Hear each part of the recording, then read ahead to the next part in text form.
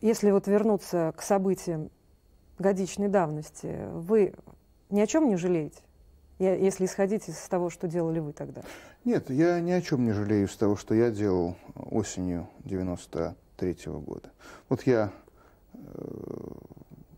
предельно просто ответил бы на этот вопрос. Главное из того, что произошло с этой осени, связано с тем, что в России сохранена демократия. Демократия, свобода слова, они есть. Знаете, с этим, что называется, спорить очень трудно. Но цена? Вот 150, даже больше. Секунду. Вот давайте подумаем, а если бы Мукашов с Баркашовым взяли Останкино, у нас была бы сохранена демократия в России? Вы можете себе представить, что вот как вы сейчас можете поговорить с Рудским, вы поговорили там не со мной, это не вопрос, а там с кем-то из моих единомышленников, если бы они были у власти. Вот я думаю, что трезвомыслящий человек такого себе представить не может.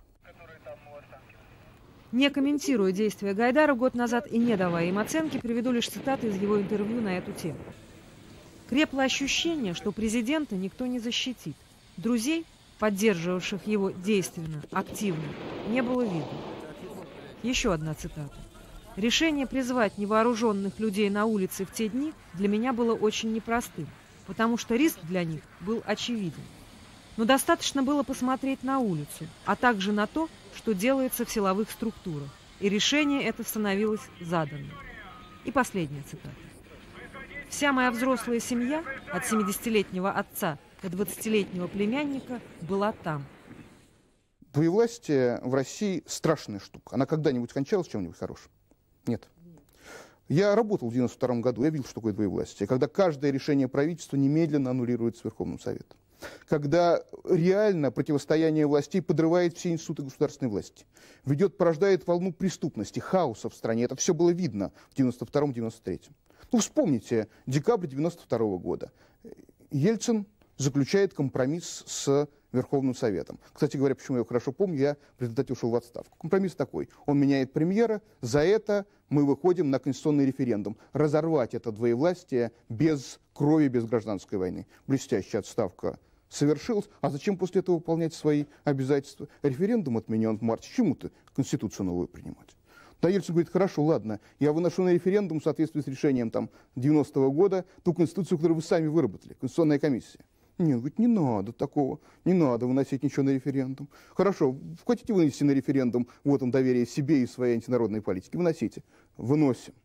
Ельцин делает стержнем своей программы вопрос о необходимости преодоления двоевластия и принятия новой Конституции. Получает поддержку народа. Что после? Не разойдемся.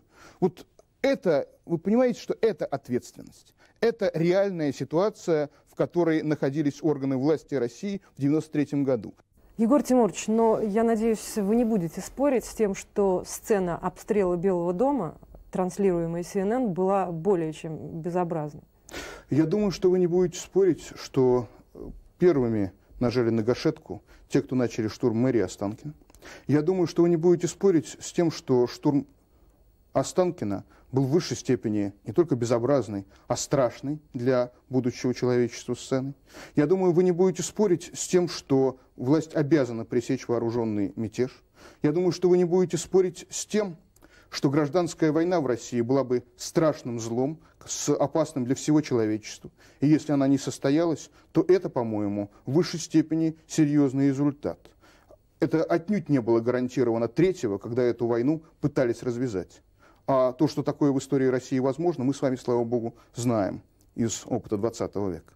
Как только мы начинаем сами стесняться событий сентября-октября и говорить, да знаете, черт, я не знаю, кто был виноват, кто прав, все, наверное, были виноваты, мы очень рискуем в следующий раз попытаться поставить эксперимент, а что будет, если мы будем действовать похуже, менее решительно, и другая сторона все-таки прорвется к власти. Вот почитайте сейчас, скажем, последнее интервью Рудского в «Завтра». О чем он жалеет? Говорит, нерешительно действовали, знаете, на парламентские методы слишком полагались. Посмотрите, что говорит там, скажем, Варенников по поводу августа 91-го. Говорит, нерешительно действовали, знаете, надо было порешительней. А мы говорим, да знаете, ну, может быть, действительно надо было как-то там по-другому, надо было еще посмотреть, может, если другую щеку поставить, посмотреть, а что будет, если они захватят Останкино, может, еще подождать, пока они Кремль захватят, или там сколько они еще людей положат в Москве. Это не дай бог, ведь ответственность на себя возьмешь, ведь страшно же. Я человек очень склонный к компромиссам. Я по натуре склонен договариваться. Договариваться можно с теми людьми, которые хотят договориться. А с теми людьми, которые договориться не хотят, договориться невозможно. Не буду с вами спорить, Егор Тимурович. Более того, в общем, мне так кажется, что я-то с вами, в общем-то, говорю на одном языке. Но все-таки вот ощущение некой аморальности вокруг всего этого остается. Ну, например, я не понимаю, почему повесили звезды героев и ордена за личное мужество господам Ерину, Грачеву. Я, конечно, понимаю склонность советского человека к медалькам, там, к орденкам, это мне все понятно. Но в то же время... Ну ладно, здесь я...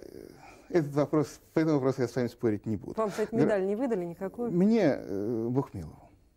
Мне Бог миловал. Вот. За гражданские войны, по-моему, ордена не самые светлые. Тут я с вами согласен.